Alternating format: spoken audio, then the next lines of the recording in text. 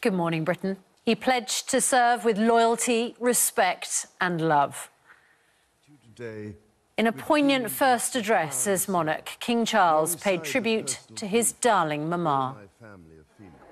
Huge crowds cheered the new king as he arrived at Buckingham Palace, and there were emotional scenes as he took time to shake hands and even have a kiss from a well-wisher gathered to pay their respects to the Queen.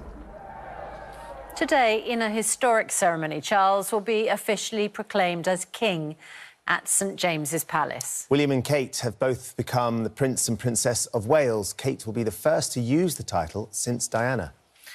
And an olive branch to Prince Harry and Meghan. The King expressed love for both of them in his televised address. So King Charles has promised to match the Queen's lifelong service and said her dedication never wavered. Kate Garraway is at Buckingham Palace for us this morning. Kate, it was an extraordinary speech in many ways, such anticipation before he sat down and the first formal address to us, his people, and, of course, just a day after his mother had passed away.